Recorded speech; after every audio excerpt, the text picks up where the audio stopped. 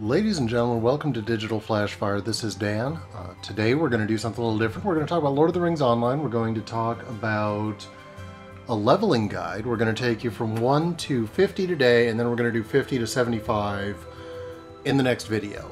This one's going to be a little bit denser. The other one's going to be a little more, probably a little more even-keeled, but it's definitely going to be something to watch out for. Now, I'm not going to do an in-depth class guide of each class. I am going to talk about the 4 basic roles of LotRO, the classes that you'll want to play to fill them, the classes to avoid as a new player, and some other kind of qualifiers for the rest of this video. So first off, pretty much any class is a good choice for a new person in the game, especially if you have experience in other MMOs. The ones I would caution you to avoid right away are the Warden and the Bjorning.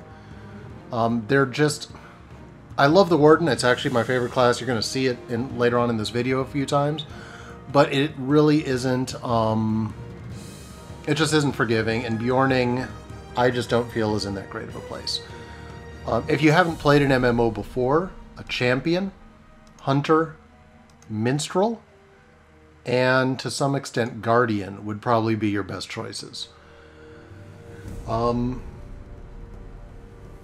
There really isn't like I said, there really isn't a wrong choice. I mean, if you're brand new to role-playing games, Warden's going to be awful and Bjorning's going to be tough, but you're not going to have those available unless you pay for them anyway. So what we're looking for as far as the zones, what we're going to advise you to do, what we're going to advise you to avoid. So the first thing is quest and mob density. We want lots of quests, and we don't want crazy aggro storms of mobs that are going to eat you alive.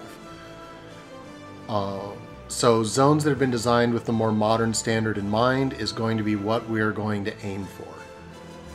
We're going to look for zones that are fun and interesting. If a zone is really down, really depressing, just not something to get excited about, well, then we're not really going to recommend it. It also has to get you through to the next zone we're going to recommend. And there are a couple of tough gaps, tough places to get through. But we are going to deal with that as best we can, and we're going to show you kind of some recommended strategies on how to do things. As far as traits, we're going to talk about that a little in the actual video, but in general, red line, red line, red line. And as far as crafting, do pick a crafting profession. Pick one that will allow you to make your own legendary weapons generally, and then forget about it. Keep up with it as best as you can, but don't put yourself out doing it. Alright, so that's kind of our intro. That's where we're going to go into. Next, we're going to talk about the zones you're going to want to play, how you're going to want to play them, and the fun you're going to have in them. For the first zone, we're going to talk about the Shire. The Shire is far and away the best zone you're going to run into for leveling a new character. Even if you're leveling a dwarf or a man or an elf.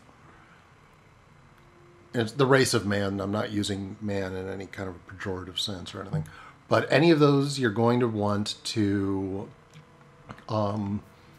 you're going to want to head to the Shire, and you're going to want to run the quests there, because it is just a much, much better zone. The Shire is... and it's one of the first zones. It's still one of the best zones, and everything that's happened with it has made it better. One thing that's kind of interesting, especially at night, the Tolkien always believed that Middle-earth was actually part of our world. It was our world in an earlier stage. And this game recreates that by putting in constellations like, well, the Big Dipper. And all of the major constellations are there. Some of them are hidden by trees because I'm crap. But that's the kind of detail you get in this game. They're very faithful to Tolkien's vision of the world.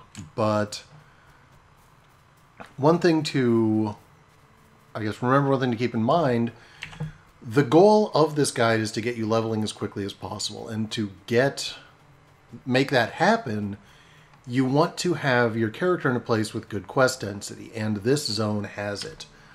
Just, I mean, staggering along, and you have quest after quest after quest after quest after quest that I can do even at level 8. I mean, I've got my, task tracker filled already.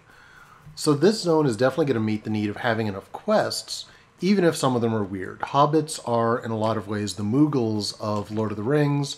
So like this nosy hobbit, if I'm doing the mail carrier quest and I get too close to him, he's going to spot me and I'm going to fail the quest and have to start over. When you're carrying pies, and yes, there is a pie carrying quest. That's, welcome to hobbits. So if I'm doing the pie carrying quest and that a hungry hobbit sees me, well, guess what? I fail the quest and I get to start over. Like I said, with crafting, it's not something you're going to want to do a lot of starting out. And wow, this character is brand new.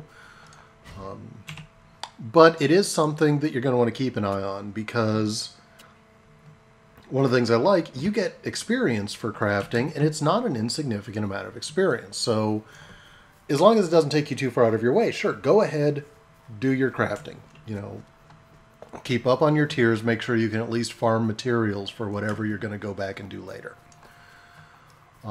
The other neat thing about the Shire is, well, it's some of the most written about parts of the Lord of the Rings. When you're in the Shire, you're traveling. I mean, you're going to go, you've got quests that'll take you through, through Michel Delving. You've got quests that will take you, into Hobbiton. You've got quests that'll take you up the hill to the party tree and eventually to Bag End. So you're going to get a lot of lore, which, if you're playing Lord of the Rings, let's face it, it's not the primary reason you're playing the game. But going to Bag End, going to the party tree, going to, all these places that they talk about, heck, going to the Green Dragon. It's something that you really want to keep an eye on. And as a zone, this is one of the best zones you're going to get in the game. It's not the best, but this is a great zone. It's a very modern zone, and I think it holds up well against, even zones from like World of Warcraft or Star Wars The Old Republic, which are designed with a much more modern theme in mind, or with much more modern methods in mind. Well, look at the, when you play this zone, you're going to have a lot of fun. You're also going to be building deeds and traits, which you're definitely going to want later. You also run into a lot of important characters. Gaffer Gamgee, Sam Gamgee's old gaffer, I guess he's called. So the first zone you're going to go through, like I said, is Bree. We're terrible, is the Shire. Then the next zone we're going to go to is Bree. Ladies and gentlemen, welcome back. You see here on the map, we've gone through the Shire. Now we're heading east into Breeland, and I'm going to show you the view as you get into Breeland.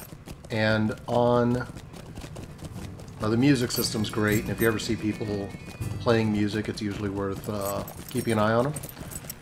You've got the Greenway Crossing, and then you've got the Gates of Bree. They don't ever close them, which is nice, because that would be really annoying if they did. Breeland is, you're kind of forced into it. There really aren't any options between the mid, the teens and the low 20s. So everyone's going to go to Bree, and the epic story is going to send you to Bree, and you're going to want to do the epic story. Do keep up on it. You want to do the quest in it as you get them, up until really Angmar, in which case you're probably going to want to wait a little while. The other big reason to go to Bree is, lore-wise, well, you're going to see, like the Inn of the Prancing Pony. I mean, these are storied locations. These are characters you're going to really want to, see. It's part of the experience that presumably you're playing the game for. So the other nice thing about Bree is there's a lot of quest chains. You can easily over-level in Bree. I don't really recommend it, but you can. So going to the map of Bree itself, you're going to wander around the northern Bree fields, you're going to wander around the Brandy Hills, you're going to go to the Barrow Downs. Depending on how long you stay, you may actually end up in eastern Bree fields in the far Chetwood, but by and large, you're going to be spending most of your time south and west of Bree. And it's a very, very good zone. There are very few places where you run into aggro storms, where you've got, the Murloc villages where everything is trying to eat your face. So, and you also, it's one of the main areas if role-playing's your thing. I know we're kind of in a hardcore leveling guide, but hey, if role-playing's your thing, Bree is where it all begins. There are a lot of concerts here. You saw the people at the, you may have seen the people at the beginning playing music on the bridge. There's a lot to see in this area. There's a lot to do in this area. So, again, Bree is the easy, automatic choice when it comes to where to go once you're done in the Shire. You are also going to be picking up a lot of traits, so do keep an eye on that. Traits are much more important early on. They used to be the big endgame thing, but now the stat bonuses are most useful at the beginning. At level 20, you're going to pick up skirmishes. I really cannot recommend skirmishes enough. Whether it's picking up that odd level, whether it's grinding for a little bit better gear if you have some stuff that's fallen behind, skirmishes have a lot to offer you.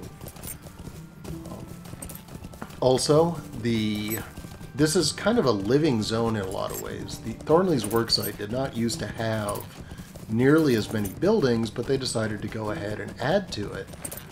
And I wouldn't be surprised if they went back and did even more at some point in the future, probably as the Fellowship, or not the Fellowship, but as Frodo moves towards Mount Doom and as they resolve the epic story. I wouldn't be surprised to see Bree get even a little bit more developed.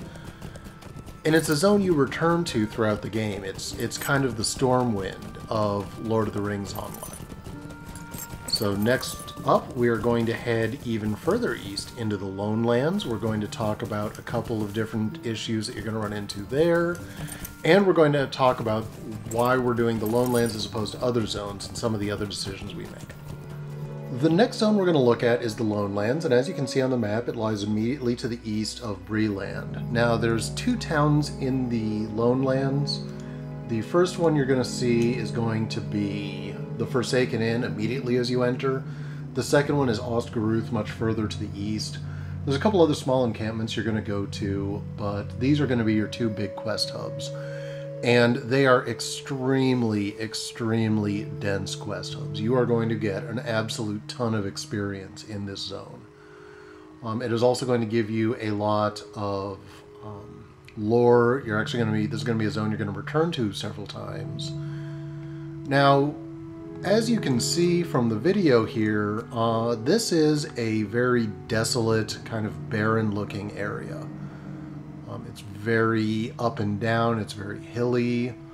Down in the distance, you can actually see the Forsaken Inn, and on the other side, you can make out Ostgaruth if I can do it without falling. But the real reason you go here is because of Weathertop. If you remember from the movies, if you remember from the book, this is where they go. This is where Frodo gets wounded, and this is where Gandalf leaves his little note for them. Now, and this is just an absolutely stunning, stunning bit of scenery. That's how healers DPS, by the way. That will easily show you kind of the grandeur of this game, the way that this game is sort of meant to be looked at. And that's part of the reason why we picked this zone over the North Downs. In theory, the North Downs gives you more experience, but it takes forever. The quest density is much lower. You are more likely to run into the occasional aggro storm. You're more likely to suffer the sort of issues that we're trying to help you avoid with this guide. So rather than send you up into the North Downs and have you take much longer to gain experience on a per hour basis, even if the total gain would be greater, we're going to suggest go to the Lone Lands, you know, follow the Epic Book, and you're going to go into the North Downs too. You'll see the sights, but the sights aren't as impressive. You know, Trestle Bridge is nowhere near as impressive as Weathertop, and you're just not going to miss anything. You know, there's nothing in the North Downs that's worth missing Weathertop. So that's kind of the logic we're going to be following. It's going to be very much a experience per hour as well as fun, and there are some neat things in the North Downs. I mean, there's the little elven colony, there's the little dwarven colony, there's the bickering, and it's kind of entertaining, but by and large, the most fun you're going to have and the fastest you're going to level is definitely going to be in the Lone Lands. As you can see on the map, the next area we're going to look at is Evendim. Evendim is a wonderful, wonderful zone, and it's one that I think should actually be studied by level developers as an example of how to do things.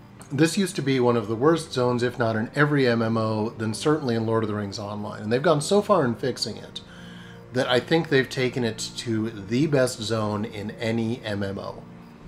From 30 to 40, you're going to be in this zone, and you're probably going to want to stay in it longer. It is so, so good. The quest density starting down in Oatbarton and Bullroarer's Sword is fantastic, taking you up to Tinandir and Ostfarad, even out in Emmennial, I believe. Taking out Emmanuel, also known as the Eve Spires. We're going to call it the Eve Spires.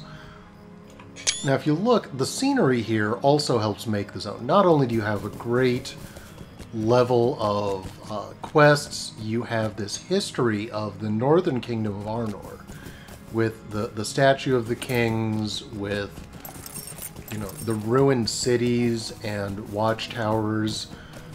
If you remember from the book, the outpost at Weathertop was just that. It was an outpost. It was a watchtower for this kingdom, and you can see a Numinos down below me, stretching out around the lake, and Tinandir, which is the Rangers' camp in the ancient kingdom of Arnor.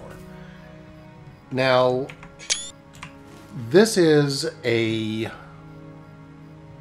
beautiful zone. It is an amazing zone, and it's one that players are going to spend a lot of time in.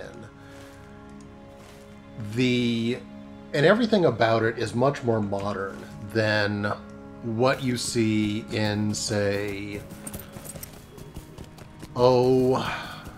North Downs and even Lone Lands, and even some later zones like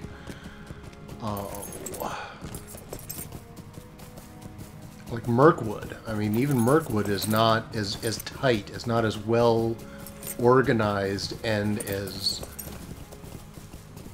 fun as this zone. It's more beautiful. Mirkwood and the whole Sad Elf area. I'm sorry, that's what it is. It's the Sad Elves. Is absolutely gorgeous, but it doesn't play as well as Evendim. And you're going to go to this zone and you're going to love it, and you're going to thank me for telling you to go here rather than stumbling around the North Downs and the Trollshaws. The Trollshaws you're going to go to, and we're going to talk a little bit about this, because there's this awkward area from the high 40s on. So going back to the map, Evendim really peters out around level 40. And you're going to go to the Trollshaws some, and you're going to go to the Misty Mountains some. But as soon as you get to 42 or 43, and you're also going to run some skirmishes, because you really want to do want to keep up on skirmishes. But as soon as you can, you're going to go to the next zone. So let's show you that. So the second last zone we're going to go to is going to be Foreshell. This is a stunningly beautiful zone, and it's also a very well developed zone. Now, as you can see on the map, it is about as far north as you can get and still be in Middle-earth. However, it's not by any stretch of the imagination a desolate or empty zone. It's very, between the quests, between the mobs, you're going to be very entertained by this zone. It is home to one of the most difficult skirmishes, although I find it really fun on the characters that I choose to skirmish with.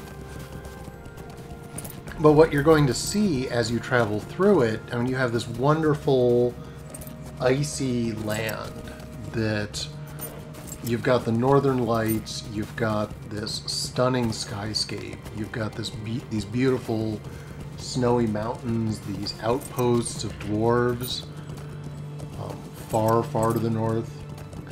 And it's going to give you a very different flavor from all the other zones. You know, all the other zones, you have this intense, very Tolkien-esque lore, and this gives you kind of a foretaste of what you're going to see much later on in Rohan and in Gondor, where rather than being the lore of elves and dwarves and of the old times, it's much more related to the race of man.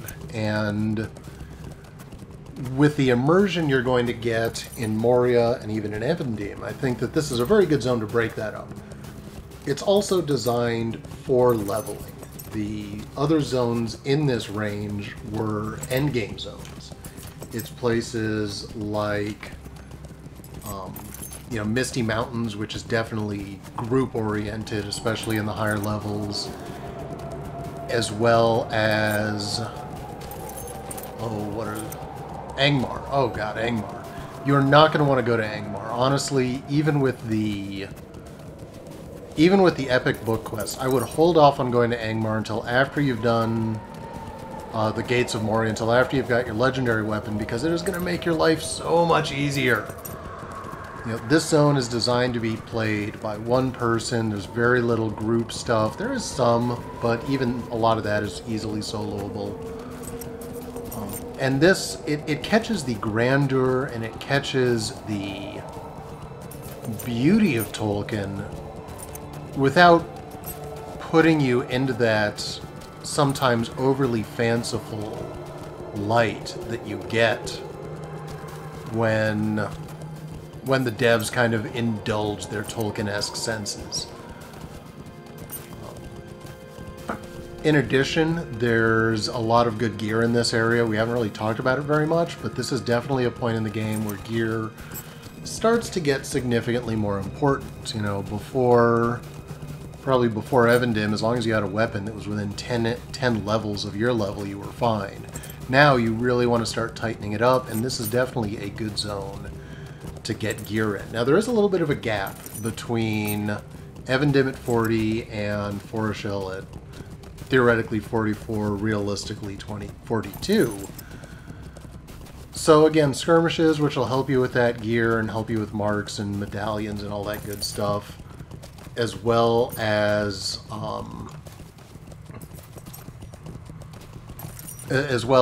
picking up epic book quests and finishing those out will get you into the correct level range to enjoy this.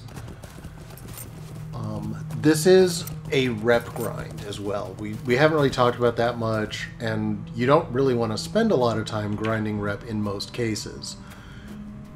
This is one of those cases where it will help you out to be paying attention to rep, to trying to do quests and encounters that will increase the rep you're getting. Now this is, as I said, this isn't the most lore-intensive zone, but there are some things that happen here and that you'll encounter here, including a specific wrecked ship that are really neat little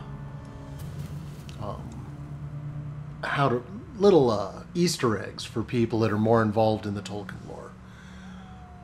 Following this, you're going to go on into Eregion. For those of you who are really deeply involved in the lore, this zone is where Celebrimbor made the Rings of Power. It's where Sauron taught the elves how to make them, and is also the site of the War of the Rings. And you'll see the ruins and the kind of sparse, fallen land. And it's not that it's ugly, and it's certainly not, and it's not that it is completely wrecked, but it is a shadow of what it used to be, and they make that very clear. The ruins and the overgrown nature of everything. You know, you can see the canals that have dried up. You can see the river that's, you know, just bypassing them now. And the ruins of the great library and of the elven communities that used to make this kind of a major center of elven culture make this an absolutely beautiful zone. It's also an incredibly tight zone from a leveling perspective, and since that's what we're trying to do, well, let's talk about it. So you're going to start in Gwingris, you're going to do a bunch of quests there, and it's got a very natural progression. You start in Gwingris, you go to Akkad Eregion, you go to Akkad Dunan, and you will go to Mirabel. Or more likely, you'll already be 46 and you'll go to the Walls of Moria, and you will be done with this portion of the video. Again, the lore, there's kind of a split to it. On one hand, you're going to be following, you know, as you follow the epic and as you follow the story quest, you're going to be following the elves, the craftsmen that crafted the great rings. And you're also going to be going into the passes to try to find exactly what happened to the Fellowship, and of ultimately tracking them into the Long Dark of Moria. So, to sum up, we're going to go back one more time to the big map. You're going to start in the Shire. You're going to go to Breland. You're going to go to the Lone Lands. You're going to go to Evendim. This is all going to be very tight, very neat. You're going to trait for damage, okay? Generally, it's going to be red line for champions. It might be yellow for hunters. It's whatever the hell you want. You're going to go to Foreshell with some time spent in the Troll Shaws in the Misty Mountains. You're going to avoid North Downs and Angmar. Those zones are not productive. They're not going to help you level. Finally, you're going to go into Eregion. You're going to enjoy it because it is a really good zone. It's not quite as good as Evendim, but it is very good. And then, once you hit 46, you're going to be ready for Moria and our next video. Alright folks, for Digital.Flash.Fire, this is Dan. Thank you very much for watching. I hope you've had a good day. I hope you've had a good time watching this video. Like, comment, let us know what you think. Have a good day.